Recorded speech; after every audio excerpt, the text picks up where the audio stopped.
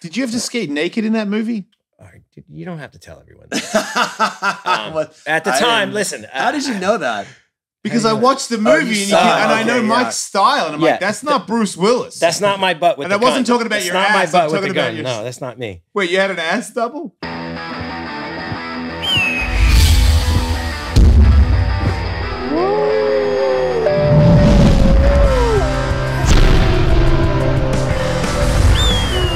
Hey, what's up, everybody? How are you?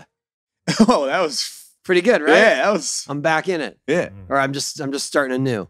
That was powerful, and I was trying to be powerful because I feel like I walked into a gauntlet here. Yeah, you're about to get shit on a little bit. Mike McGill is here. Mike McGill's here.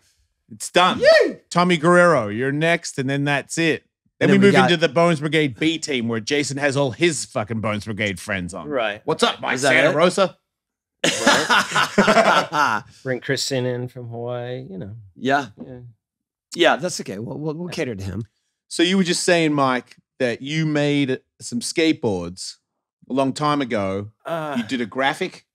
Yeah, actually, no. Lance, he doodled this my skull and snake graphic. He made like a hose on a napkin. I was like, oh, that'd be cool to just make. Yeah. And he's like, yeah, you should do it, Mike. I'm like, all right. So I made a couple hundred. This is in, I don't know, early 90s or something. A skull? Was it a skull with a hose? Yeah. Still a skull hose. A skull with a garden and a hat and a garden. Okay. So I know where this is going. I have a whole story about it. No, here we go. Okay. So I got it. No. So he's going to return fire. This is going to be great. All right. Yeah. No. Well, I never said anything. So I was like, I don't know. I think I was coming to skate with Tony and some of the guys or whatever. I was like, oh, maybe I'll just drop one off to Tony because I was like, oh, look at all these boards in his office. Maybe I'll put it up, whatever. And then, I don't know, a couple of days later, this guy comes in the shop with one and he's like, yeah, check this out. I'm like, oh, wow, you got one. And I'm like, where'd you get that? He's like, oh, Tony gave it to me. I was like, oh, all right. And it's cool. Who was that? I don't know. It's okay. That's suspect. Do you still have that board, Tony? Hey, sorry. I got to pause here because I knew this board sounded familiar and I've had it the whole time. Right here. With the hose, signed by Mike and Lance, 58-58, okay? So whatever story Mike is telling is not accurate. I kept the board, all right? I have respect for this. Okay, back to the podcast. I have one that Mike signed for me that was a reissue. Oh, yeah? Yeah. Oh, but not the hose, not the hose. Not the hose. Not the Lance Mountain. Which one would you rather keep? I don't remember the hose one or the actual Mike McGill one. I don't care. I just. I feel like you do a little bit. I just wanted something special. I might have to dig back. I'll try it again, maybe. See. I thought you were gonna say that there's this sort of history of my collection of skateboards from the '90s that basically I gave to Quicksilver to put them on display at the hot clothing stores. Oh yeah, and they just had them. And the hot clothing stores closed because hot clothing went to Kohl's, and it's gone through a couple of ownerships since then. But my very first board that I had, and sorry to make this about me, but it's an interesting story. The very first board that I had that I ever got produced was the Hawk graphic with the lightning bolt. You know, my first original board that no one bought, and it was wood grain. The one with the nose. Or? What's that? No, like this much nose. Oh, okay. No, like original 1982. Okay. And it was the only one that I had kept. And someone alerted me like, hey, this board's on eBay and people are questioning the authenticity of it. And I found it and it had fire damage because we had a fire in the laundry room of our house in Fallbrook. So it had smoke damage. So people were questioning the authenticity of it because it was like orange colored, but it was wood grain. And I was like, no, that's my board. Where did they get that? And then I finally chased down the story of Quicksilver threw all my stuff away in a dumpster. Dude, fuck off. When Quicksilver changed ownerships, when they went through all their Rosignol stuff and everything got wonky at Quicksilver. Yeah. All of my stuff, including my trophies. In the trash. They threw it in a dumpster and someone saw something poking out of the dumpster and was like, that's an original Pal Peralta, Tony Hawk board, Scored. So the rest of it went and it's pulled gone. a bunch of stuff. Some of it's out there in the wild, But some of it just went into the It's trash. gone, yeah. I just learned that. I mean, this happened 15 years ago now, maybe. Yeah. Like 12 years ago, probably. Yeah. And I just learned about all that stuff. So I thought maybe that was that, but No. well, that was not very nice of me, Mike. If I truly get to not give it very away, nice. No, I can it's only okay. imagine I that don't I gave care. it to No. someone in need. I just wanted to find something that you would like, but I'll continue on. I will find something. What a way to start, Right. Jeez. Wait. I did give him something, Jason. Yeah. I don't know where that went. I remember it was the World Tour, Bones Brigade Tour. He always had the best electronic stuff. Always. I always had like 8-track tape stuff. Yes, he did. I have that It was a tape player. And he's like, in Iowa. an Iowa. Yeah. AIWA. So we traded for something, and I had it all these years, and I left it in my attic, and I found it a couple of years ago, right? Yep. Gave it back to him. Give it back to me. Why do you want that? Airwalk sticker on it. It's sick. It's like So- it's a vintage cassette deck from back in the day. Yeah. And I used it for I did some interview about technology through the year, like the stuff that I loved. Yeah. And that was the first thing I showed. So thank you, Mike. Yep. High Yep. five. Yeah. See, I got something. Well, I got a Mike McGill t-shirt for my birthday, for my 50th birthday, and I didn't give it to anybody. I still have it. Nice, Jason. Nice. I thought it was pretty cool. I like that. You know, my mum came to America before I was ever in America, and she went to McGill's skate shop, and she got me a sticker. Come on. And I was like, Really? really, Mum? You couldn't get me some wheels or a skate, Some new a bearings? fucking sticker? I was already pretty decent. I had the power to get a sticker. Like, I was like, I don't think you, Yeah. thanks, Mum, but fuck. Because I was Yeah. so pissed to know that she was in there, which meant there was so many, in my imagination, because I'd never been to America, that he had every skateboard you could ever imagine, and my mum picked the sticker. What year would have that have been? 80, yeah, 85. Was it a McGill sticker? Or was it just a random sticker? It wasn't. Well, we used to have paper stickers. It might have been a Mike McGill skate shop sticker, yeah, because it You wasn't remember a thing. Sean Mortimer used to run the shop Yes. I when it remember. was on Coast Highway and you're panicking. Coast Highway. And we had a bathroom that time, too. So it was. Wait, you don't have a bathroom in Listen, there? I don't know if you guys know. We started out in what was it, like 1988. I opened the store in January after Christmas. It was like the worst time. And the park to was still start open. a- McGill Park was still open. No, there was 88, no right? park yet. No. Oh, no there park wasn't yet. yet? No, Oh, my years are off. because all right. Well, if you want to hear, I don't know if your listeners want to hear how I got to. Yes. When I used to come to California and skate contests at Del Mar and Where are you from? Upland, Tampa, Florida. Okay. But I was born in New York. Okay. Lived there till I was 10, Brooklyn and Long Island. And then when I moved to Florida with everybody's grandparents, I started skating. And then I used to have, I would get Skateboarder Magazine, and I had pictures of Tony Alva. I had Stacy Peralta on my ceiling. I had Jay Adams. I had Steve Olson. I had all these guys. And by the time I turned 13, I met all those guys, all those Yeah. dudes. It was just crazy because you look at those pictures. I'm sure you did. Oh, yeah. And I lived in this little town called Newport Richey in Florida. There's nothing there, Yeah.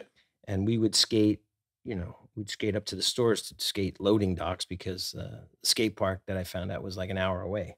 So we Okay. get to go once a The week, maybe. Sensation Basin? No.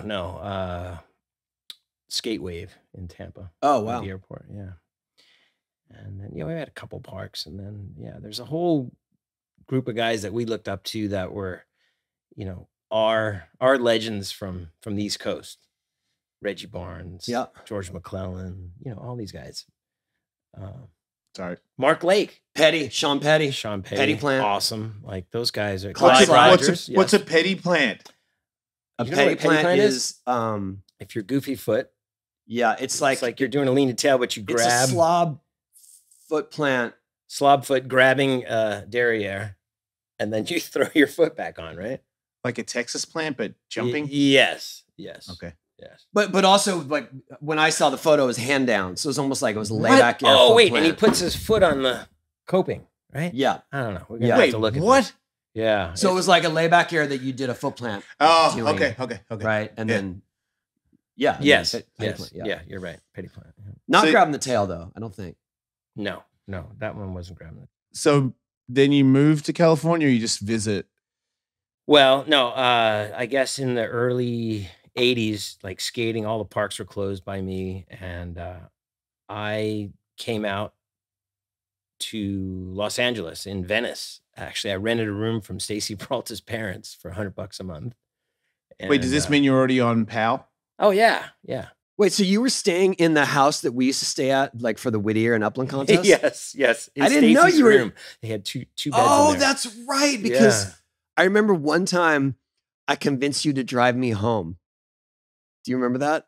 Kinda. We were I staying know. at Stacey's parents' house, Yeah. and I was kind of stuck. I was, who knows, 13 or something, and I was kind of stuck in LA because I had been up there for a contest and I couldn't get a ride. And I was like, Mike, why don't we let's drive to Del Mar? Let's go skate Del Mar. Yeah. And he's like, yeah, like yeah, you and me. You're gonna be crazy Oh, wow. Nice. in your Porsche, right? Maybe. Oh yeah, maybe that old thing. Yeah.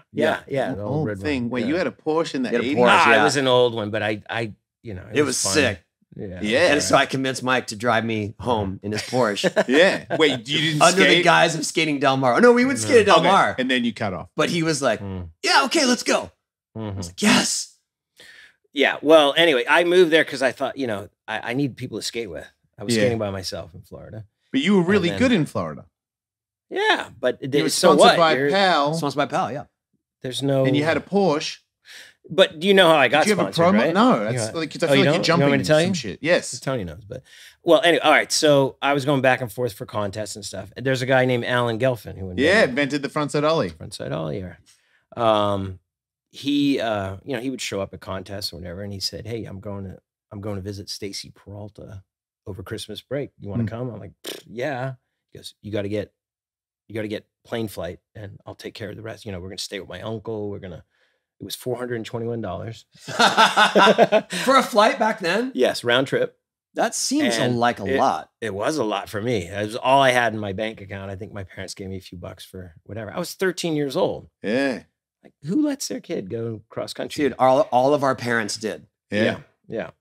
So we spent one night at his uncle's. That was it. We were couch surfing the whole time. We went to Del Mar. We went all over. And Alan's a few years older than me. And we went to Stacy's house, met Stacy, stayed at his house one night, and we skated Marina Del Rey. And then I was doing this trick called layback air, of course. Kelly Lynn invented it, but nobody's seen Kelly Lynn in Florida. There's no internet, no whatever. So they're like, "Oh, that's a cool trick." I'm like, "No, I didn't make it up. It was Kelly Lynn, but I just inverted it, Yeah. So Stacey's like, "Hey, this guy James Casimus from Skateboarder Magazine wants to take a picture of it. Maybe you want to skate I the remember keyhole." the pic. I was like, "Yeah, all right, whatever." We had a session, and then when we got back to Florida, Stacy said, "Hey, there's a little picture of you in Skateboarder Magazine." I was like, "Oh, wow, all right. I'm gonna skate up to the drugstore. It's like 6 miles away." Mm. I looked through the magazine twice. Like, man, it must be small. I don't care. My friends are gonna freak out. Skateboarder Magazine, And then I went one more time. I went to the centerfold, and there I was. I was like, "Oh, I remember, that was Marina. yeah, Marina Yeah. Del Rey." So you're on PAL then or after that? No, right. I guess right as that happened. Yeah, And that is not paid. That's amateur. amateur. Yeah, yeah. So you're just Right. getting boards and you get Yeah. to stay at Stacy's house. Yep. You got to go back though, right? Because you live He's in already Florida. back. Oh, you mean he got back to California? No, He was already back in Florida when he saw the picture. Yeah, Oh, I okay. lived in Florida. right. Yeah. So So how long then- until you moved from Florida to California? Oh, not for many years. Oh, okay. Yeah. I didn't know that. So then in summer of 86, let me see, 85, things slowed down with skating, and Stacey's like, "You got to be here if you're gonna, you got to be in the magazines. All Yeah. the magazines are out here. You got to be." I'm like, that's where I want to be. So I went to LA and rented that room, and then everything was closed. Marina Del Rey was closed. I would take an hour and a half drive to Upland once in a while, skate by myself. It was like, this is kind of weird. I was skating by myself in Florida. And then and then Lance would be home once in a while. I'd skate his ramp. I'm like, this sucks. I'd go down to Venice Beach, Christian to be skating, little walls and stuff. It's like, no, I'm not doing this. So I would skate down. I would drive down. I kept driving back and forth to San Diego to skate with Tony and Kevin and just skate Del Mar because that was the only place to go, you know? And finally, I think Tony and Kevin are like, why don't you just live down here? Why do you... Oh, mate, I don't know about you, but I think this summer is for relaxing, not grocery shopping, cooking, and washing tons of dishes and all that factor. Ready-to-eat meal delivery. The rest is easy, knowing you can eat well without the work. Plus, they have tons of balanced and delicious options like smoothie shakes and shakes that are perfect for staying on track during the summer activities. I've eaten them. They're very tasty. Factor makes it easy to eat a good breakfast, lunch, and dinner, everything in between, with fresh, never frozen meals that are so delicious you won't even believe they're actually nutritious. That's not true. I believed it. So feel good all summer with calorie smart keto options, expertly portioned to keep you on track toward your goals and perfectly satisfied. Factor now offers 32 meals per week, including 11 keto options, plus lots of seasonal add-ons. No more eating the same boring dinner night after night. New Gourmet Plus meals make it easy at home to feel extra special. For additional costs, these meals are prepared to perfection by Factor chefs, and they're ready to eat in record time, so you can savor the flavor. No stress on the prep, mate. Got a busy summer ahead? Get these meals up ya. This is a great way to stay in shape and take care of yourselves, everybody. And by being a little, I don't want to say lazy, but it gives you time to do other stuff, like work out. Maybe you've got soft pecs and you want to jack them. Listen up, everybody. Go to go.factor75.com/wolf120. Use the code wolf120 and get 120 buckaroonies off your order. That's code wolf120 at go.factor75.com/wolf120 for $120 off. Live up there. Yeah. I was taking some acting classes up there and just stuff to open me up because I was a shy kid. And Stacy was like, you should just go to Burbank and take these classes. It'll open you up. And it did. It opened me up a bit. And then, yeah, after living there for a year, I just, I think Tony's brother, Steve, was helping Kevin's grandmother out. Yeah. And like, all you have to do is just get the groceries once a week. Oh, And, yeah. Take the maid. So, the backstory to that: Kevin's grandmother, Kevin Staub. His grandmother lived in Rancho Santa Fe. She came from a pretty well-to-do background. Yeah. And so my brother, through Kevin, she offered him to stay in the Maid's equated quarters. to the maid's quarters. Yeah. Oh, she's doing real well. Yeah. And Maid's so quarters. my brother lived in the maid's quarters because he worked at the newspaper, the local newspaper. And so he would just do odd jobs for her, drive her around. She couldn't drive anymore. How old was she around this time? She was probably in her 70s, late 70s. yeah. Yeah. And so all he had to do was make sure that she got to her appointments or whatever it was, and just do random stuff. Not like she had a maid that would come. You know, didn't live Rennie. what's Rennie. that? Rennie. Rennie, yeah. So Oh, she had wow. a maid, but you had to drive the maid back and forth. That was the Yeah, a other couple thing. times a week, go to the grocery store. She called in her order, you pick up the groceries. Food and rent free. Yeah. Free. So my brother was doing that, and then my brother moved on. And he recommended and it he- to Mike. Yeah, yes. Hey, I man, was I know in. the sweet spot because that is I a was sweet in. spot. Yeah. Yep. I And remember. they had a guest house. We used to stay there for Del Mar contests because we were young and like it felt like we were living on our own. Yeah. So Yeah. Kevin, Joe Johnson, and I would all stay in the guest house Oh, of Kevin's grandma's house sick. for Del Mar events. It was pretty sick. Anyway, go ahead. Yeah, no, that was awesome. I don't know what else to say. Oh, well, no. So Virginia was her name. Super nice lady. I was stoked. And then I would just be waiting for Kevin to come over, because he lived in Arizona at the time. and then we'd all get together. And then I was the only one that could drive because I'm a few years older than these guys. And I would drive that old Mustang, remember? Oh, yeah. And we'd listen to Whose Mustang? It was Kevin's grandmother. She had 3 of them. And Kevin has one right now. I think he's painted purple, by the way. So Makes sense. yeah.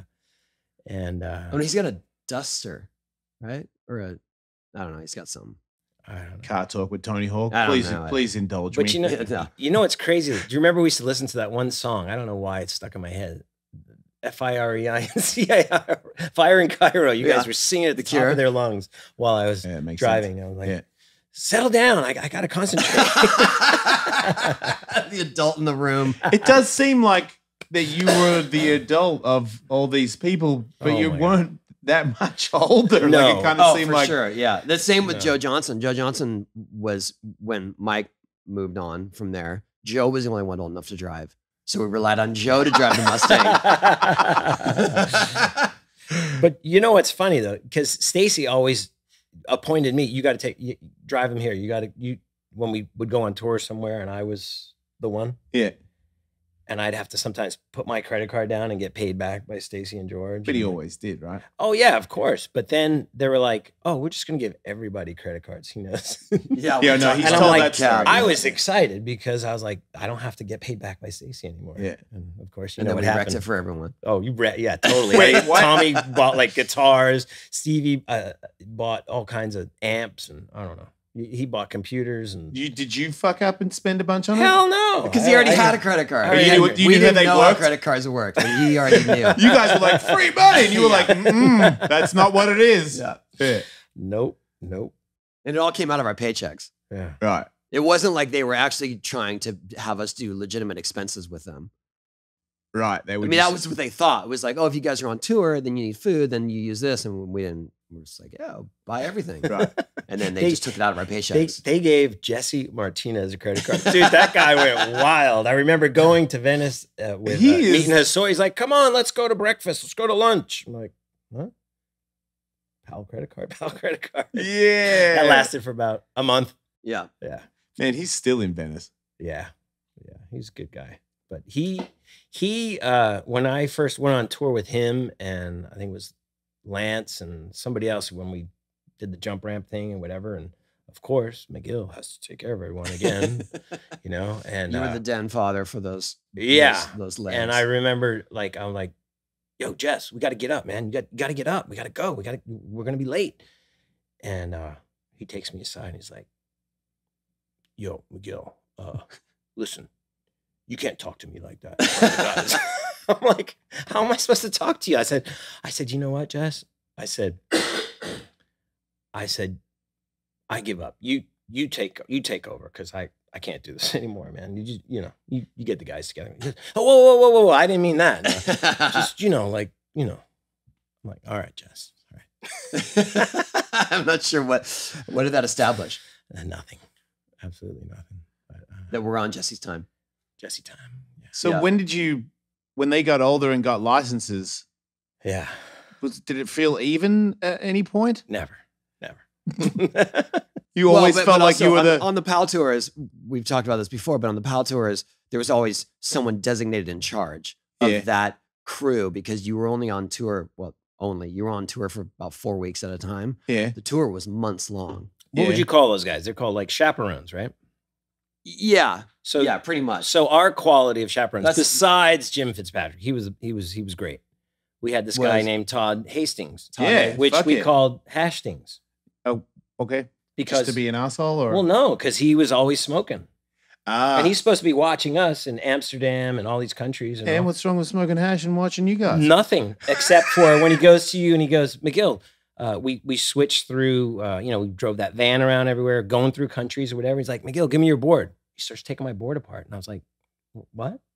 Is We he gonna had put we hash had in like the base cell plates? blocks. Yeah. Oh yeah. In the cell block, he's got a hash Sketchy. block. Dude, in those there. guys. So sketchy. I was like, dude, you're supposed to be a chaperone. I'm gonna get arrested. I had a teammate on the Bones Brigade who Uh-huh. couldn't speak English. He was from Spain, Javier, and he couldn't speak English, and he's a total street guy. And I'm the vert dude. I'm older. I'm the drunk. Like I'm definitely nobody put me in charge of shit. They knew from the start. Doesn't matter how old Jason is, just Yeah. to let him do stuff. But when we met, he gets off the plane and he's like, "Hey, you smoking?" I'm like, "Yeah." Like with no English, and I'm like, "Yeah, no, yeah." And he's like, "Oh, good." And then he rolled a joint under the table because there were other people there with one hand, and just came up Who with was it. that? Javier Sarmiento. Huh. I still follow him on Instagram. I think he's pro, like he's legit as fuck now, but he was like a little amateur guy Right. on PAL. Yep. And when they found out that he was, because I was like, you've been here for 20 minutes. Where'd you get the hash? He's like, "Oh," and then shows me the base plate. I'm like, dude, that's even me. I was like, that's really dangerous. Do you know that? Like, because it's not even weed, it's hash, which is a narcotic. I knew that from having sketchy friends. But it wasn't in your base plate, right? No, that would have been, I would have punched him in the face if he did it to me. I'm like, dude, that's my whole visa gone. Like, no. Yeah, why wasn't Todd bringing his own skateboard for smuggling?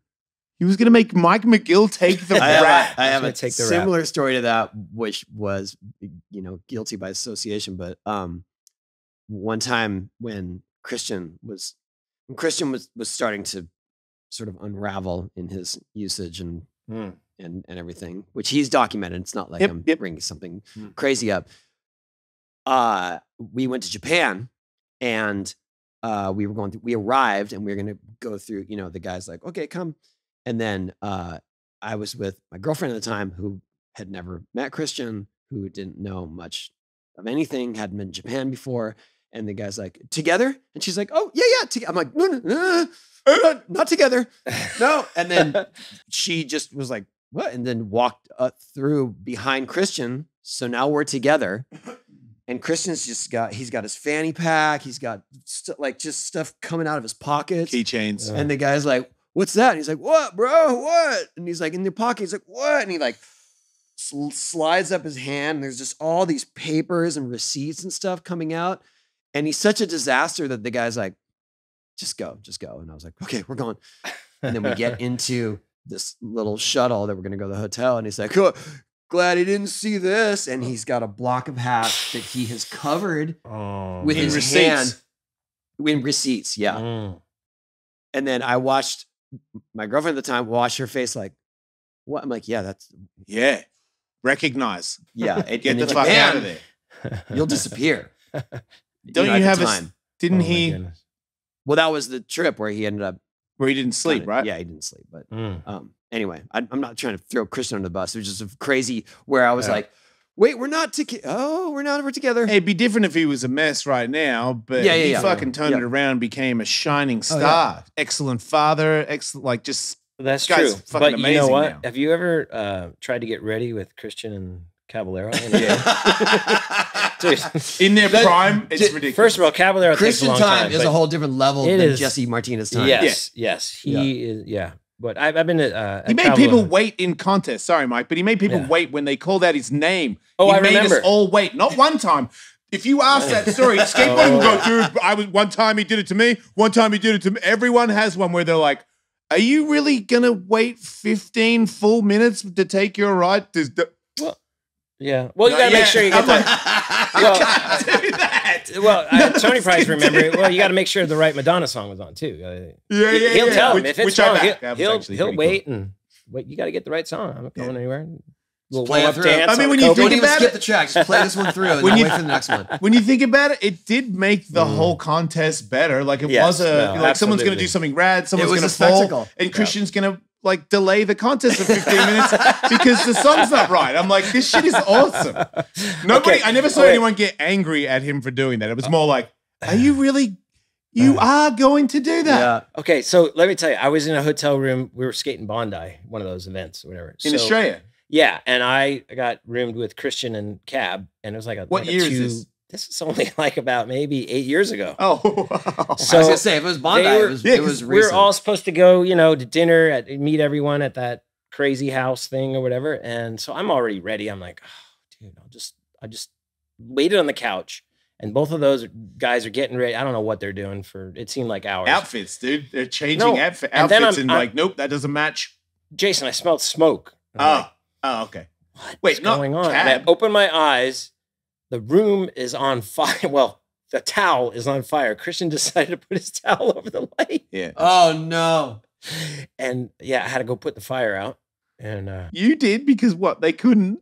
they didn't even know. They're still in the bathroom. You really are like I'm telling a you. parental guider of fucking idiots. No, Like it's no. so crazy how many times you got put. Like they're like, "Whoa, man, thanks, Mike, for putting the fire out." Like what the? Cab wasn't smoking weed though, right? Then no, not then. But they did. No, in, it was smoking. The fire was caused by the No, the towel, on towel the on light. the lamp. Wait, He was drying his towel on He the put the light. towel on the room. lamp and it caught fire. There was no one smoking weed. Oh. Jason only hears one thing. I just assume if there's a fire, Christian No, smoked out the room. He was, Okay. he was long clean by then. Long clean. Okay. Yeah. Okay, back I to didn't- you move out here, and I want to know the story of how McGill's store started. Yeah. Oh, you do? Yes. Oh. Well, my mom, I helped her make a nursery in Florida. We had like plants and stuff, and all these kids were coming in like, Mrs. McGill, how come we can't get any skateboards around here? You know, like you should open a skate shop. So she opened the first skate shop in Florida while I was living out here. Wait, she did She did without you. without me. Check out this skate shop I got. It's Yeah. not, is it called McGill's back then? Of course, Mike Makes sense. McGill's skate shop. I think at Oh, one wait. time she was signing my name. I mean, I don't know. Wait, you didn't know and you got back home and you had a Mike McGill skate He shop that your knew. mum made? No, I knew. She told Okay. me, and I was like, Mom, that's cool. You know, Yeah. She got, you know, on a little part of the thing, and then the whole nursery turned into a skate shop. How did she get all the skateboards there? I Did you- still wonder. I still wonder. I So don't know. she made the calls. Yeah, she called George, and okay, we'll get you some skateboards over there. that is- Yeah, I'm sure Mike's mom has some pull She had a It's little still pull. impressive to get accounts. Yeah. And then, so that was for about a year and a half or so. And then I was excited to see my signature skateboard in a store. So I went into the local surf shop and I was like, dude, where's the skate section? They're like, in the back. So I went underneath the t-shirt rack and stacked No of way. boards. And I was like, oh, that's it, man. This town needs a skateboard shop. And at the time, it was only Carlsbad Pipelines, but you know, Yes, I remember that it was in another sticker. town. And so my mom's like, you should just open a store there. I'm like, how am I gonna do that, Mom? I'm like skating, I'm traveling, whatever. You could do it. I'm like, all right. So I remember I had I was Mike McGill, but it didn't matter. George was the only one that would give me credit, and I'd go to like Vision or whatever. I had to pay them like a cashier's check, and I would fill my my car with God. shoes and whatever.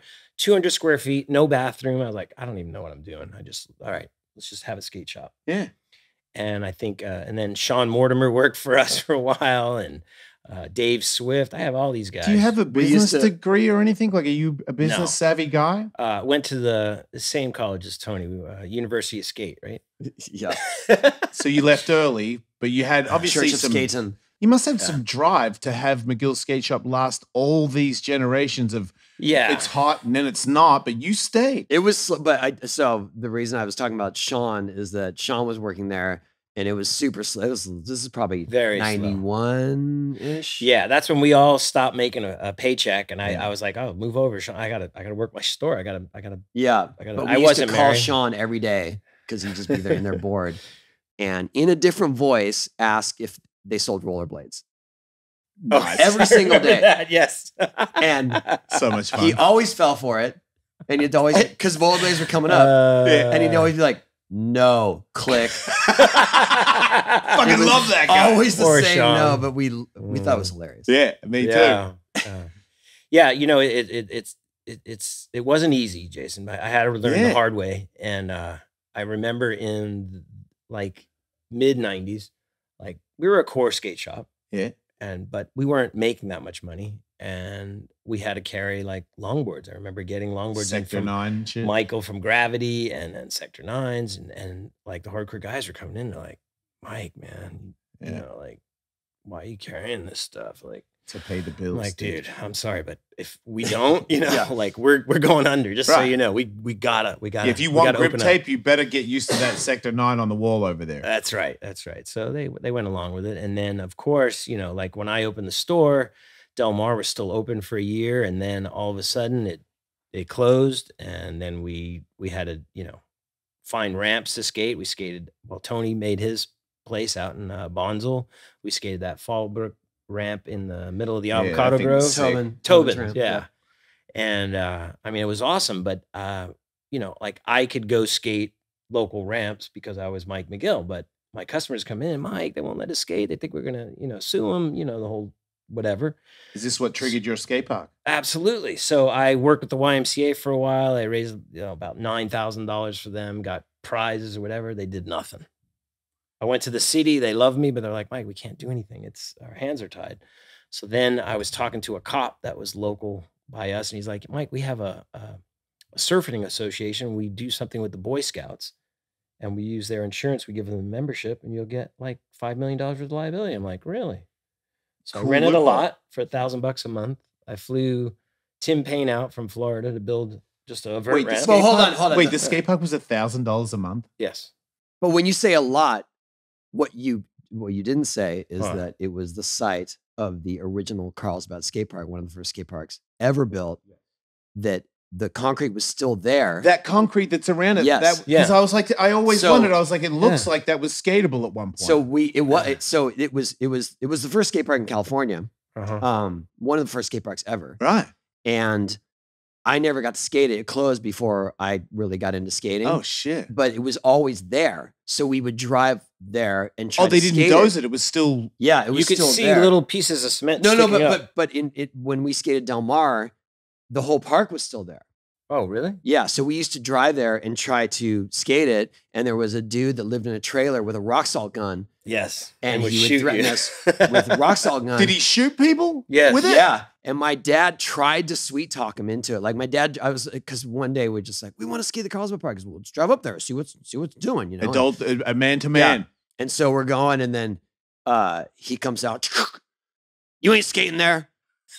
And my Your dad, dad say, hey, my hey, dad's hey. like, and it's like, hey, come on, we're not hurting anything. Like he's like, nope. And then he like that's when he cocked it, and then my dad was like, yeah, we better go.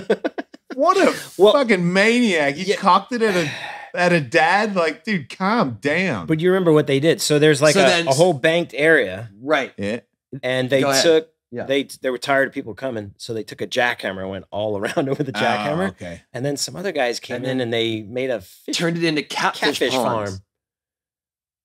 Heads and skins removed if you requested or something. Yeah, and so it was a catfish farm. You would go and catch catfish in Yeah. the bowls that used to be the Carlsbad skate park, Snake Run. And then, but Mike, when he opened the skate park on that land, which had already been filled in, so it was all filled dirt and whatever. All the signs were still there from the catfish farm. You didn't take him down. No. It's kind of a good look. I'll never forget. There, around the vert ramp, it says "No running. Don't throw fish back." It makes a shit ton of sense when you're on the vert ramp. Yeah. So anyway, we just gathered the locals. I mean, I flew Tim over to make the vert ramp, and I'm like, dude, Wasn't some of the chin ramp used?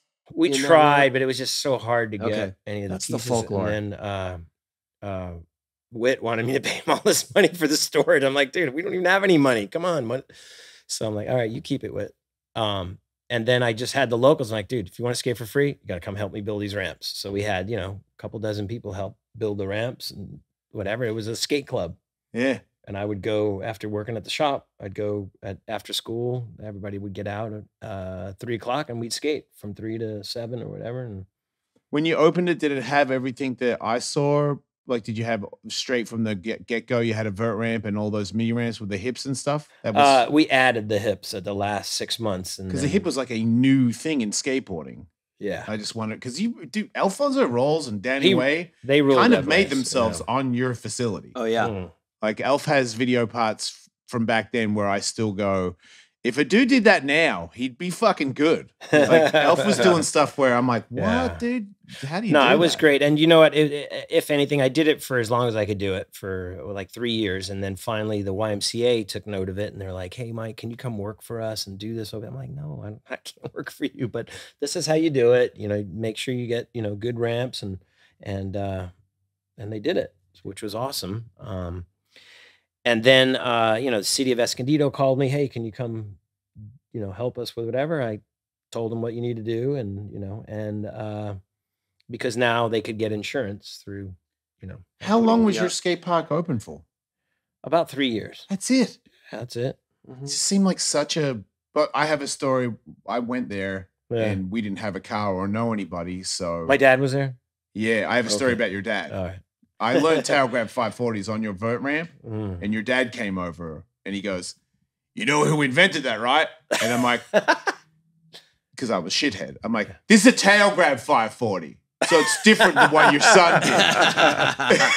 Like trying to be snobby about him, trying to correct me about it. But I was like, just to have your dad at the skate park. I know you all once sound a little stressful because your dad was like running contests, and I know how skateboarders are, but as a person that didn't have that, it always looks really cool. Like that your dad was like, "My son, you're skating." And I'm like, what's that like to have a dad who's like all proud of your shredding? But you know, he lived in Florida. So when we were traveling, I was doing all this. I was single. So when we were on tours and whatever, like who's going to run the skate park? I got to keep it open for my customers and, you know. Yeah. So my dad would run it from like Tuesday through Sunday. He did a great job. He loved it. He'd come out 2 or 3 weeks at a time. Loved it. Here's my other story for Mike McGill. I got a couple that were a lot. I'll leave out the bad ones. I'll need the good ones.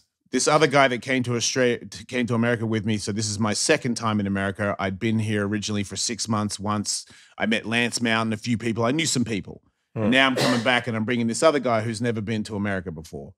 I think it was the train station in Oceanside or something like that, where we got off in Carlsbad, somewhere like that, and we walked up Palomar to do a skate park. Yeah. That's a long way, dude. That's like we had miles, backpacks with sleeping bags in it. Like we were homeless. We were like, there's a huge chance that we will not have a couch to sleep on. We slept in a kid's playground a couple times.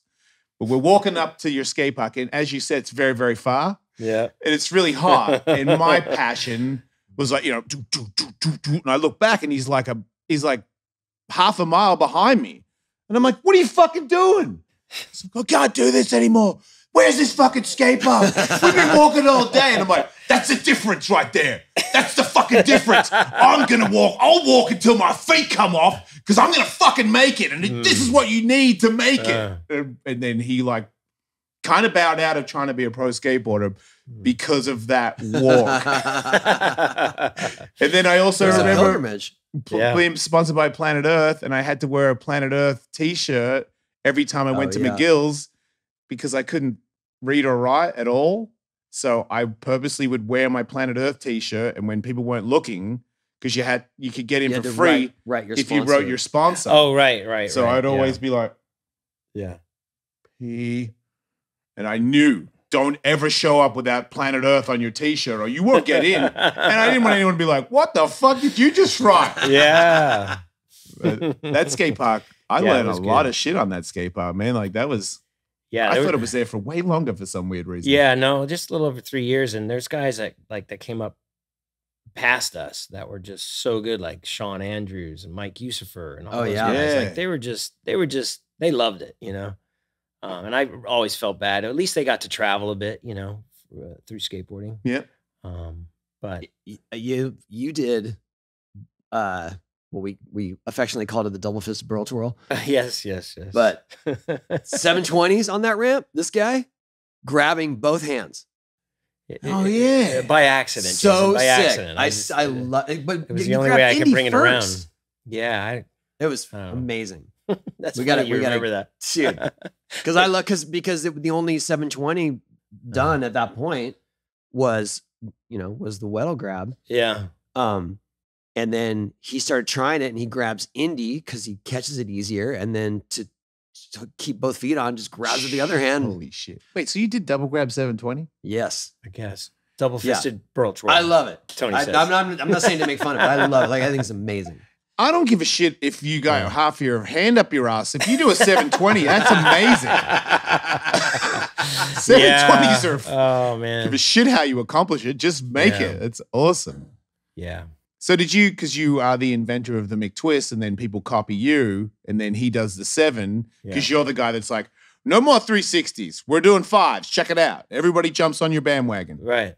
Tony's like, we're spinning we're spinning 540s. I'll do that 540, and then I'll see you with a 720. And you were like, that's right. Oh yeah.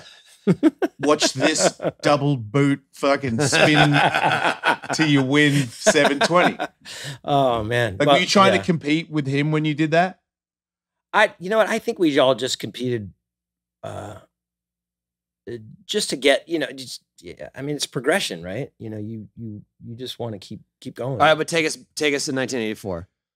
1984. Okay, when the twist was done. I mean, you guys. I'm sorry that we have to do this to you because I'm sure everybody asks you this shit, but you told me a short version on the vert ramp the other day about, and I thought it was because I brought up the question, did you not make one on a vert ramp? And then the first contest was at Del Mar where you had to do it in a bowl. In a pool. And from what I've heard, and not a very good. Straight from the giant ramp in Sweden to Del Mar. That's why I was almost hanging up every time I remember. But you were making and it's well documented, obviously, but I'm trying to figure out how the very first attempt went. Yeah. Well, here's the thing.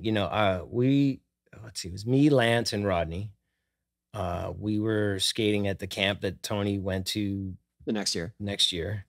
And that big giant ramp that had no vert on it, but it was actually elliptical. Oh, God, I hate that shit.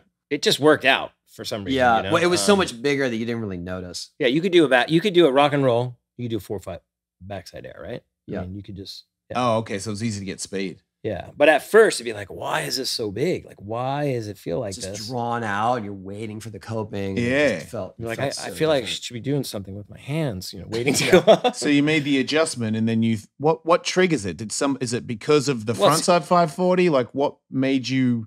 Because I know that Billy Ruff, right? Yeah, he did the first frontside 540. So that's the first. He did it with his hand down. Okay, but it's still a five. You're spinning in the 540. Yeah, but I think that was like right. Yeah, it was probably around maybe similar time. I don't know. But the only guy I saw actually do a 540 was Fred Blood, the roller skater, who was the only guy that we kind of gave respect to besides Duke Rennie and a few of the guys that actually posted him the other day. Would skate. I saw that. And he did it at Oasis 1980. He did what became a McTwist. So he is the inspiration for you going, wait a minute. I would have to say, I was in Cherry Hill, New Jersey with Jamie Godfrey and Stacy Peralta asked me, where do you want to go for Christmas? Because when we did good in contests, when I lived in Florida, he's like, we'll send you somewhere. Where do you want to go? I'm like, wait, I want to go skate with Jamie. I want to go back to Cherry Hill. He's like, what do you mean send you somewhere? Like, could have you gone to Hawaii and just relaxed on the beach? Or is it like, where do you want to go? I don't think that, but I'm just saying, do you want to come out here to California or where, do you want to? Did you all get that? No. Well, he lived in California. He got to skate all the parks. I lived in Florida with my little tiny ramp, and I came in later too. I mean, Cherry Hill was gone by the time I started skating. Okay. Oh, really? Yeah. I mean, you must be young. It wasn't gone. It was in the magazine. But by the time I got on Powell, Cherry Hill was a memory. Okay. But now Cherry Hill, if you know, is it was like one of the smoothest parks ever built. Like the cement was like, as you would say, a baby's ass. Yes, we do, yeah. And guys like Jamie Godfrey and Mike Jeselowski, Mouse, those guys, it's like, they skated so smooth, almost too smooth. I mean, Jamie Godfrey would come up and do a 5-6 foot backside air. You're like, hey, 6 foot backside air. But he was so smooth and fluid, but because of the terrain, And they had a 3/4 pipe. Dave Vandracht, right? Yeah.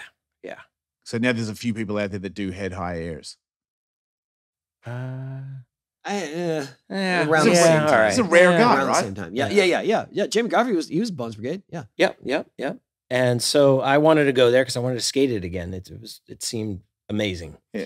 And Fred Blood happened to be there. It was Christmas vacation. Yeah. And he was in the big egg bowl and he was spinning around, but he would actually, Tony's seen him a lot. He would actually try and grab. So it actually looked like he was skateboarding. Yeah. I was like, that's cool. Give the guy some respect.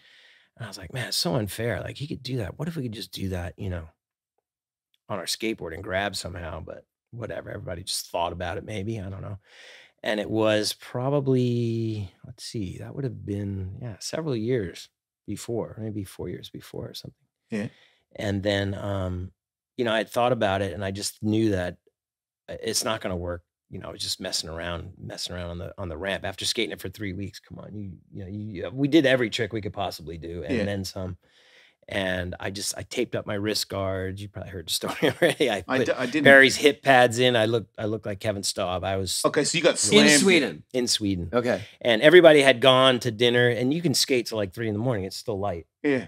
I'm like, I'm just gonna skate. And there was 2 kids there. I don't know. One kid was Bod Boyle, who was one of our was one of our Bud Boyle just so happened to witness skaters that. we Man, I want to hear trained. Bud Boyle's version of this Yeah, story. and some other kid, and we didn't have cameras or anything. And I was like, I'm just gonna try this, And I just thought if I could just do back, a mute air, a wet air. Chris contacted me, by the way, like years later when Facebook came in and whatever. He's like, Mike, I'm so stoked you did the twist grabbing my way. I was like, wow, That's sick. That is cool. And because we used to skate with him at Colton, and anyway, if I could just make that one spin, I just didn't want to land on my head. And I Yeah. didn't want to. I just So the first one you tried was above coping? above coping, yeah, and out. Wow. And How I just maybe like 3 or 4 feet. Okay, so fucking going It for was it. because I had to make that spin. I Did you made it to here, and I knee slid down. Did you invert on the first one, or No, was it a side spin? No, all flat spin. flat spin. Okay. For the whole time we were there. And then probably about 30, it took me about 35 or 45 minutes. I probably did a couple dozen. And those kids were watching me, and Bob Boyle was watching me, and they didn't know what I was doing. They just thought, oh, he's doing like a Somersault. ollie-oop backside air, because it wasn't somersaulting then. It was just spinning. It was just spinning and bailing. Oh, okay. So I never came around. And then all of a sudden I came around and I landed. And Wait, you made it? I made it in What do you 45 mean all of a minutes. sudden? Like, you're saying that you've got no chance of making it. You're spinning, go, man, how does this thing work? And then all of a sudden you're rolling away? Yes. You didn't put one down and then jump off. You were just like, No, I put it down. I went to the other side, and then I how we get off the ramp, we just, kick and knee slide down. And I went to turn around to ask Bod, what did it look like? And he already took off running to the camp to tell everybody. to tell everyone. And I was like, dude, I can't even. That's the bit of the story we've been missing. Yeah. Bod Boyle. So And then you just were making it after that. Yeah, well, Lance came immediately back, as you know, and he's like, all right, let's see it. And I was like, all right. So I did a backside air, and then I did one about 4.5 feet out or whatever. And it just clicked. I made the first one. And he was just like in disbelief. He went and he started putting on all his pads, and he's like, there's no way you learn it that fast. And he went up there and did a backside air, another backside air. He tried to spin a little bit and then just went for it. I couldn't believe it. He went for it and just landed on the coping, busted himself up. Oh, That was it for I him. mean, that is night. usually how that one goes the first couple of tries. Yeah. Did Yeah. you ever, were you there when Lester learned it at Del I Mar? was. So Well, Lester was the second one to do it, Yeah. as far as I know. After he did it at Del Mar, the day after the contest, Lester learned it and then bounced off the coping and never did it again. In the same day. Oh, I didn't know that. Yeah, that same that day. right? He did a couple of them and then came down like, boom, the bad one, like you did on the mega ramp. And then people ask me, like, who did it after Lester? Wasn't it you? And Jeff Phillips. And it was Yeah. really? Yep. And then Really? you, right? Maybe. Yeah. Phillips learned it right away. Yeah. And then it took me months to do it at Del Mar. Mhm. And I was the worst spin. Well, the funny flat thing is, spin. after I came home from Sweden, being gone for whatever, 3-4 weeks or whatever, and I had to go to Florida and skate my little piece of junk ramp, and so I did that for a week. I was like, I can't skate this anymore. I gotta go to Jacksonville. I'm gonna go see Donnie Griffin skate that ramp, because I was coming out to Del Mar for the contest. I want to skate something. Hmm. And so he's about 3.5 hours away, Kona Skate Park. And they had this like small ramp, old school style, but it had fiberglass on it. So when you skate fiberglass, if it gets dewy outside, if it's Slick humid, as fuck, which sorry. Florida is always, yeah. But it was good at the time. So we were skating, and nobody knew anything about the twist or anything. And Donnie, he was a little kid, but he was just sponsored by by Pal Peralta. And I was like, Donnie, I'm going to do this trick. Let me know what you think about it, So I did a backside air, and I did it. And he just started screaming, "What did you do? What is that? What did you do?" You know, like it was just so exciting because nobody knew. Yeah. And then by the time that next week we flew to California to practice, I was like, you know what, that worked pretty good. Maybe I'm just gonna do it in my run. Why not? You know, don't Because it sounds like try when to you make go it for them, anyway. You you're know? pretty consistent. Well, at the time, yeah, it was just I had it dialed. I don't know how. And when I got to the park, you know, people talk or whatever. Neil Blender was just It's the coolest thing ever to me. Like, because I don't think there's ever been a trick to this day that has been so what we do, and now you do that, and we're like, whoa, we do? Because for the last 20 years, we don't do that. And you're like, we fucking do now. And it's like, wow, okay. Because it really is like even layman, like if you don't skate, you're like, what the? Like when I started spinning them, I was a star in Australia for spinning it. Because people were like, what the fuck? You're like upside down. Yeah. I'm like, yes, McTwist is kind of how they look. Well, yeah. So funny enough, when I got there to the skate park, Neil Blender he was waiting for me. Somehow he knew through somebody, I don't know. Oh yeah, there was a buzz. And he's like, come on, I want to see it. I'm like, what are you talking about, Neil? What are you talking about? He would not leave me alone. He was relentless. I'm like, all right, let's just go try it. Whatever. I'm not going to make it in the contest anyway. I may as well try some. But because it was a pool, you know, it's round. I learned this on a flat ramp. So if you travel a little bit, you can pump it over. You know what I mean? No. To try to bring it in. I'm just saying, if you try to spin flat in a pool and you're not straight up, you're going to hang up. Yeah, yeah. So I was like, oh man, this isn't quite working. So I was actually almost doing it alley-oop. And then I actually flipped over to make it. And that's when it started flipping in Del Mar. Oh, at Del Mar. See, because that's the first one we saw. We just assumed that's what they were all like. Did you tell yourself you were going to flip, or was it because you started to alley-oop and made it was flip? just determination. But that's interesting because I saw recently one of your first ones in Sweden, and it wasn't flipped. And, and it really was shocking because I said, that's not how he does it. Yeah. That's how he did one of the first ones. But yeah, I understand. But at Del Mar, so it's funny because for us as spectators, we're like, he just does a 1.5 somersault. That's how it works. I don't know. That's crazy. Yeah, it's funny how it just fell into that. But it's just, you know, just trying it and willing it around, I guess. You know what I mean? I remember you did it during your qualifying run, and I was shocked because I was like, I told Stacey, I go, Mike did that trick in his qualifying run. He's like, that's his signature, man.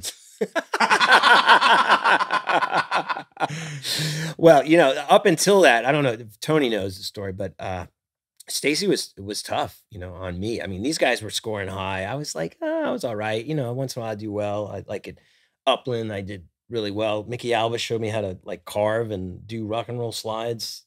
Like I was like, we didn't have pools, you know what I mean? Yeah. And I loved it. I loved it. And most of the guys I skated with had trucks so hard, you know, so tight, they couldn't even carve. Like Alan Gelfand got thrown into trying to do inverts and carving corners. His board doesn't carve. It's like he had fiberglass bushings on the back truck. Remember that? Yeah. And Stacey trying to ride his board at Marina, you know, he wanted to see his signature board. And he tried just going down a bank and it didn't turn and broke his arm on the, you never ride anybody else's board, by the way. Right? Yeah, especially never if they've got tried fiberglass bushings. What I the didn't know hell? that Stacey broke his. I remember him telling me how he broke his wrist, but right in front of us. that he had, but I didn't know that was how. That's wild. Yeah, but I think he had already injured it before and then just did it again. Well, he famously, and we digress, but he famously told that story to us a few times. He said, you know, I was skating and I broke my wrist and then it healed and then I broke it again, or I broke the other one. And he's like, that's it. I'm not going to be a pro skater anymore. And that's when he decided to join forces with George Powell. That's what that's the story he always says. You know, that reminds me too. We talk about Fred Blood, you know, doing like 540s in the pool. Stacey Peralta used to do 540s slides in the big Marina bowls. Yeah. And that was in my mind too. You know, just the way he did it so fast and just spun around. Like it was backside amazing. Yeah. And at Lakewood at the top of those big bowls. They were like what, 12 feet deep, those bowls? Yeah. It's kind of like a little bit of an Ollie 540. I mean, you're on the ground still. As far as I'm concerned, it's harder. Kind of, right? Because you got to put your hands low and then somehow like catch up to it. Yeah. Yeah, that first 360 seems impossible. Yeah. Wi-Fi's out at the shop, boys. Take cash. take cash. He's running the shop on the podcast. Well, you know, I listen. Everybody's like, "Oh, how come you're never at your store?" I'm like, "Dude, I got a family. I'm enjoying life. How can I be at my store all the time? I'm there, and nothing runs itself, Jason. And Tony knows that. You gotta do your checks and balances. You gotta like give them, you know. Yeah, we're always on call. Yeah. So what about the McEgg? Oh, the McEgg. How'd that come about? I I'm trying to remember. Yeah. I tried to learn it at Del Mar when you were getting really close, Yeah. and he would not tell me how to do it. Oh, I was jumping. He's trying to jump me. You know, he's trying to jump me there. I was like, because I went up and did the push off thing, not like him. Like he did a full one arm somersault in. Yeah. Well, And I you was had to. Yeah, it was kind of a weird trick. It's not a trick you can make all the time. You know, it's Yeah. like, you know, if you get that thing going and you can just keep coming around. There was a guy named Steve Schneer, remember, did Yeah. that like crazy. What was that? The hospital or something. But Yeah. I couldn't do handstands and none of that Right. crap. But I love doing eggplants and ham plants and whatever. And by accident, I flipped over one day and I was like, man, if I could just, and then we would take boards at some of the hotels and bring it in the pool and actually Yeah. mess around. Yeah. Oh, So I yeah. actually Yeah. did it. I I made used to it do that. in the full pool. Yeah. And then we were skating a contest in Shut Up and Skate in Texas. And you know, like I don't know. I don't know if, you know, like this guy was always on. He always get himself down before he got up. But at that contest was one of the only contest like I was just on. Like I made every trick. Like Yeah, you were in the I zone. made tricks I never made before. Yeah. I was on the ramp in practice and I was doing I was doing an Elgarial on the other side and then traveling. And Oh, yeah. Lester So Kasai sick. said, Mike, why don't you just do that over the channel? I'm like, really? He's like, yeah, you're traveling enough. And in practice, I made it. Yeah. Just like that. And I did it in my run, I Yeah. think. And I just couldn't I couldn't come off my board, Jason. And Yeah. then, but I remember like coming up the back of the ramp and all of a sudden I got sick. I don't know what it was, but I was good after that. You threw up. Oh yeah. Adrenaline or I don't know. Yeah, probably. I don't know. Texas, come on. It's humid. It's whatever, you know. okay. And then did the twist, did everything. And then I was like, I might as well just go for that McEgg. And I think that's what put me over the edge a little bit. But I kind of, landed like this and then just slid around, but I made it, Yeah. which was, It's amazing. It's No, that I was after that. I was at Del Mar one night and I was trying it, and I was like, Mike, how do you guys like? Yeah, you gotta. you gotta get your own trick, He dude. would start to ask me, well, but he would never really follow through, and I was just like, he's not gonna tell me. No, because Like, I tell me didn't how to- know, Tony. I didn't know. I wasn't actually making it. I was just sliding around Florida style land. It's just, like, you know what? Even if you told me, I was still never gonna do it. Yeah. That I one didn't makes have that one. little sense. Yeah. But after not being in the top 10 for a little bit, I was like on the verge of getting cut by Stacy. Did he say that or you just felt that? No, he's flat out said, like you need to start. Yeah, placing. there would be ultimatums. No, it was never mean. It was just more that you're gonna have to make the top 5 in the next, And that the was next couple when- events, or we got to figure out something else. Do you think that helped the you with early your 80s. commitment to making a McTwist? Yeah, maybe. I don't know. Yeah, listen, I didn't really care. I was having the life of my, I was skating for me. I didn't care. Yeah. But I wanted to keep going to California, so I know I had to start placing better if Yeah. I'm gonna get those trips Yeah. and whatever. And then when I made the twist, I was like, I'll just do that in my qualifying. I don't have to worry about it. I was in the top 5 always. That's what- basically, I that's was what Lance said. like number 4 all time. I Yeah. could never. Once in a while, I would do something, but I was like, I'm good. Yeah. 4th is awesome. Mm. I'd be Tell us about very happy. when you got hurt during Gleaming the Cube. Oh, you remember that? Yeah. Yeah. Well, I got there right after it happened. yeah, got I on was set. This was Stacy was the second unit director, if you remember. Yep. So these guys, Is this they were Police actors Academy? on No, sorry, Gleaming Gleaming the the Cube. Cube. Wait, Yeah. Stacy's a part of the movie. he was the second unit director. Yeah. Okay. So when we tried out for Gleaming the Cube, he brought all of us to the tryouts. Okay. And I remember him vividly coaching us, like, you guys, like be obnoxious, be loud, be memorable, you know, don't hold back, because we want them to remember who we are and maybe get parts. And so Okay. we all read for parts, and Tommy and I both got a part, and then everyone else got stunt double action, including Mike, who was the main. Because my Double body was fit for Christian Christian. Slater's, you know, Yeah. Okay. whatever. Yeah. I was fine with that. I didn't, Yeah. you know, it was good. But these guys had to wait around a lot. But I got to go everywhere with Stacy, you know, filming along ditches and whatever, you know. And so at this one scene where Christian Slater's he's skating, and then all of a sudden he looks over his shoulder and there's this motorcycle, you know, coming after him. He's going to run him over and like pops a wheelie. And then the guy's supposed to like, you know, kick up his skateboard and jump out of the way, and the motorcycle comes through. So we had, I'm like, okay. So I did that, you know, I hear the motorcycle coming, kicked up my board, guy in a big 750 does a wheelie, the stunt guy. It's a road bike. Yeah. And perfect, you know. Could we do one more, Mike? Yeah. What? You know, really? So I'm like, Stacy, what am I, you know, like, what did I do wrong? Like, he's like, you didn't do anything wrong, Mike, but just This is maybe how like, it works. maybe like, you know, like make like you're really that guy, you know? I was like, oh, okay, Stace. Going down the sidewalk, same thing. Go to kick up my board. Board goes the other way. So I'm like, the motorcycle's coming through. He's gonna slam on my board. Yeah. So I go to grab it, Oh, and he goes the other way, and I met him. But luckily, he put as he's doing a wheelie, he put his foot, like strong armed his foot, yeah. and it hit me and threw me over the curb, Kicked like you out of about the way. 12 feet. Yeah. And like saved me, because I could have like, Yeah, the engine would have got you. everything. Oh yeah, I thought you everything. got hit by the tire. No. Wow. It was his foot and the peg of the motorcycle that hit my calf, Wow. you know?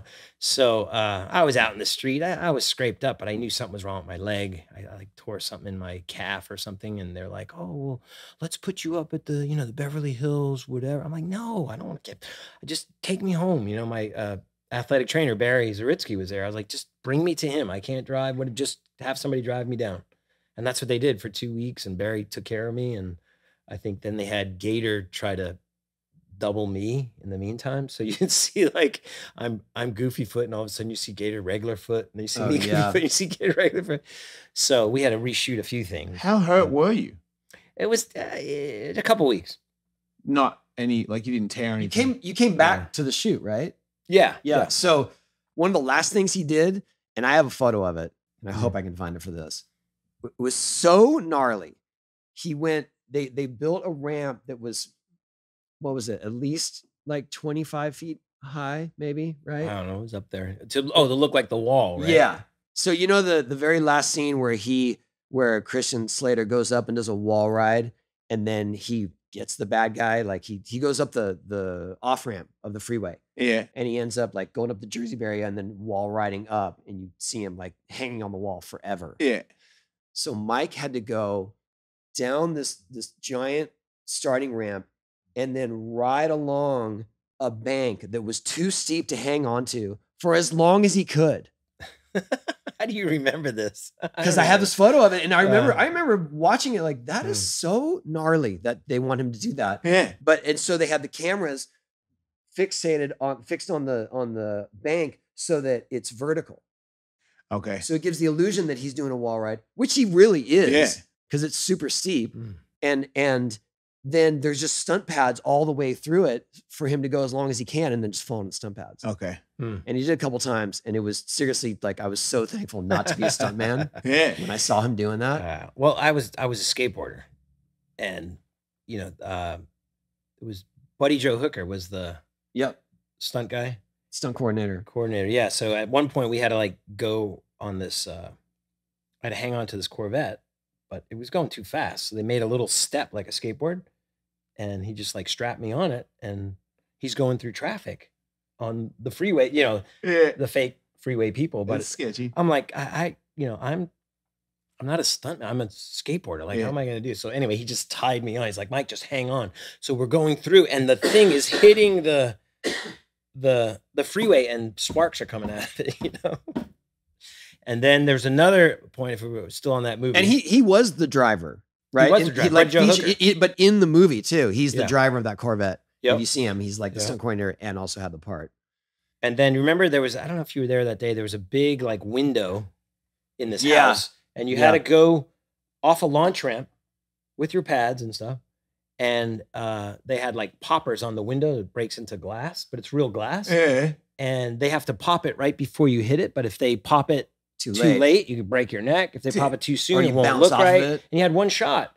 And I was like, cool, I'm going to be a stuntman, whatever. And Stacey's like, Mike, let's let Chad do it. Chad Randall, who's a really great guy. I took him Yep. to Lance's skating before. And his dad was a stuntman. And Chad could skate a little bit, but he couldn't skate off the launch ramp. So finally he ran, launched, put it in a, Yeah, I remember him. I was Really? there, and he was asking us, like, am I grabbing this right? We're like, grab it however you want, Yeah, dude. just Like, make you're it. going through the glass. Anyway. It doesn't matter. yeah, so they have him duct tape and they pop the window just in time. It was perfect, And I'm like, wow, Chad, that was great, man. I'm like, where are you going? He's like, because I saw he had little cuts on his face. And then I saw his hands, they Yeah. were bleeding. He was bleeding everywhere. He had to get stitches, little stitches here and there. And I was like, whew, thanks, Stacy. Yeah. Are you a stuntman now? Occasionally, occasionally. You do a lot And of it's- stuff, right? You were Bruce Willis. You've done tons of shit. Yeah, I did stunt double for Bruce Willis in some movie that comes on at like 3 a.m. And I show up like once a week. I think they filmed for like 5 weeks, and I would just show up. And by and they respected my time because I would show up at like 11 o'clock at night. I'd do my shot, and then I'd go home at like 2 to drive back to San Diego. And I guess by the third time, Bruce Willis is like, "Yo, Mike, how you doing?" Like, all right, yeah. Tell you, really nice guy.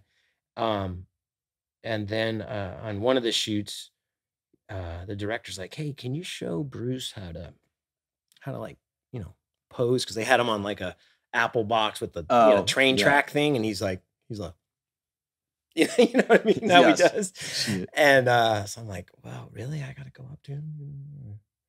So I come up to him and he's like, "Hey, Mike. Yeah, Mike. Yeah. He wouldn't even let me talk." I'm like, "All right, Bruce. Thanks. Good talk. You didn't. He would not listen to anyone. Did you have to skate naked in that movie? All right, dude, you don't have to tell everyone. What- At the I time, didn't- listen. How did you know that? Because How I do you know? watched the Oh, movie you and, saw it. and I know Okay, Mike's yeah. style, and I'm Yeah. like, that's not Bruce Willis. That's not my butt with And the I wasn't gun. talking about That's your not my ass, I'm butt with the talking about gun. your- No, that's not me. Wait, you had an ass double? The real stunt guy, it was him, and we were all laughing at him, just making jokes and whatever. And then it was my turn to I had to skate down this street, and we practice it. I go down the street, I turn the corner. It's right on Venice. It's in the middle. It's like it was like practice was at like 10 o'clock. Wow. I turn the corner. I go into a bar. There's a few people in the bar. I jump on the bar. I skate off, ollie off into an airbag or whatever.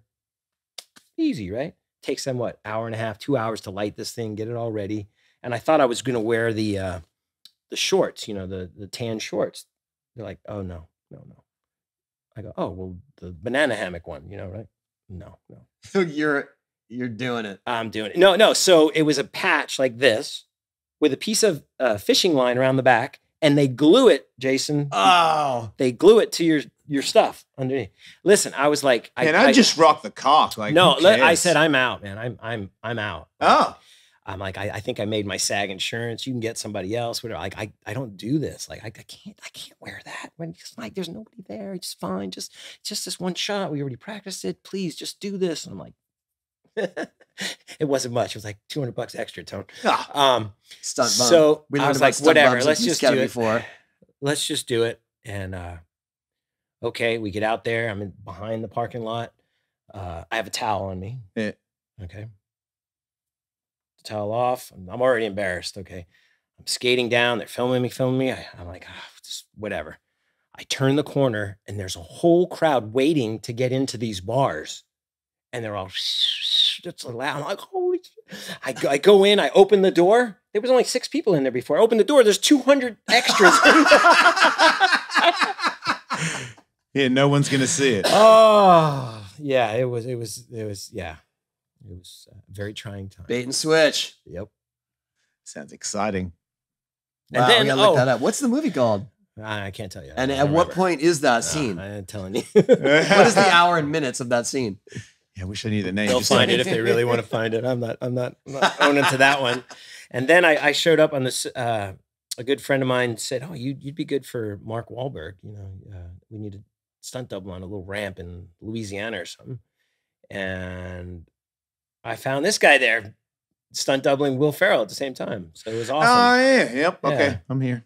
And I don't know. You probably already the told that worst story. ramp Yeah. ever built for a TV Yeah. or a movie. Yeah. Basically, I think it had paneling on it. Paneling. Yeah. And then they thought, well, we're gonna make this nice for Mike and Tony. We're gonna put that clear stuff. What is shellac or whatever. It is. Yeah, Thompson's water seal or something on yeah. it. Very humid. It was the most slippery ramp. It was like 7 feet, 8 feet, 2 vert. Yeah. Just deadly. Like Yeah. deadly. So then it would come off on your wheels. So you'd have to have somebody take sandpaper and clean your wheels every my- time. And then so Tony comes in and he saw me. I did some inverts and I did some grinds. He's like, "Aren't you gonna do something? Like do something?" I'm like, "Tony, I'm trying to survive here, Yeah. dude. Yeah. And You haven't even skated And then yet." I dropped in and reality set in. Oh, he went down hard, dude. I did one Down backside air, hard. didn't land straight, but Mm. landed straight enough. Yeah. You know what I mean? It wasn't like I landed sideways. Yeah. And my whole board washed out and shot into the crowd. And then they were like, Mm. "What's going on? Like, what's wrong with you guys?" And then I had to do a McTwist bail. Oh, well, wait, for- but before that, remember they were like, "Oh, well, Tony's here now, and we're going to bring on the vert so he can do the McTwist bail." And Tony's like, "Mike, did you order this? So you want vert on this thing?" We could barely do tricks as it was. Yeah. They were Oh, like they made 3 foot a high box, extensions, a boxes. box extension. And they were bringing them on, and they had already taken off this like janky metal strip coping. Yeah. So they're like, "Oh, if you guys aren't going to use it, we're going to have to put we'll put the coping back on." And they didn't tighten the bolt. And then when Tony, And then I did the McTwist bail, but I didn't pull out enough. So I bounced off the coping, but there was a screw sticking out of the coping. And then I landed and I was like, "Oh, I hit the coping." You know, like, it's fine. It's okay. And all of a sudden there's just a pool of blood because I'm wearing pants. Yeah. Pool of blood forming in the pants.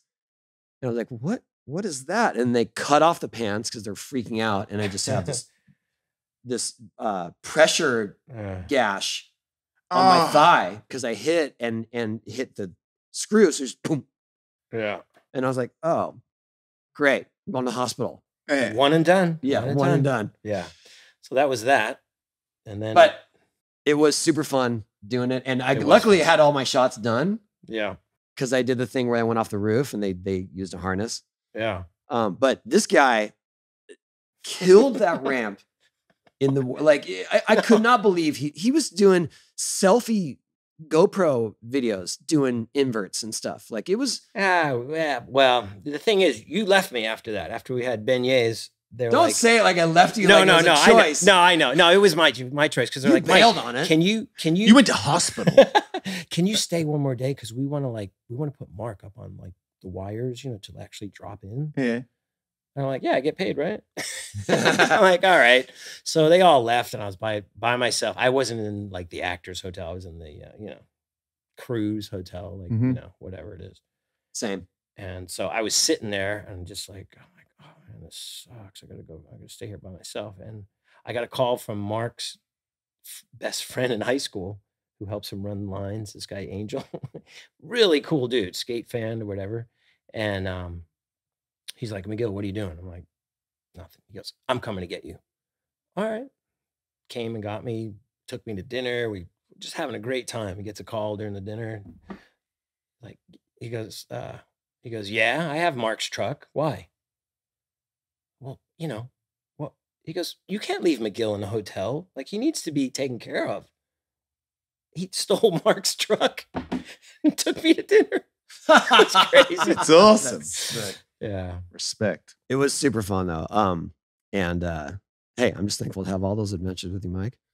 All right. Mike McGill, thank you for coming by and sharing all these stories. So Well, I have all Great. these other stories. I mean, no, we'll I'm round good. two. We we gotta haven't even do got Bones to Brigade Part Jason yet. 2. Come on. I'm good. I cover myself a lot. We're good. So we're gonna do a little skating, yeah? Yep. Yes. A little bit. Let's get it. Yeah. I Sounds good. gotta start dropping in again. You guys gotta. We're gonna hang encourage out me with to the drop big in boys again. on the top of the ramp with the big boys play. Well, thanks for the invite, boys. You know, it was a little rough, but I made it through. Okay, I would say like and subscribe, but McTwist and shout. Yo.